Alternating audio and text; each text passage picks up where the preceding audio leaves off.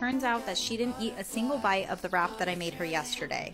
You guys have asked my feelings about wasted lunch, and today her and I had a conversation about how food isn't cheap, and when I take the time to make her something, I expect her to at least try it. Bacon is her favorite food, and today I made a bacon chicken ranch wrap, hoping that the results will be a little bit different. I also added some strawberries, some edamame again, and pretzel sticks, and a couple pieces of chocolate chip cookie. We don't always add a sweet treat, but tomorrow she'll get one.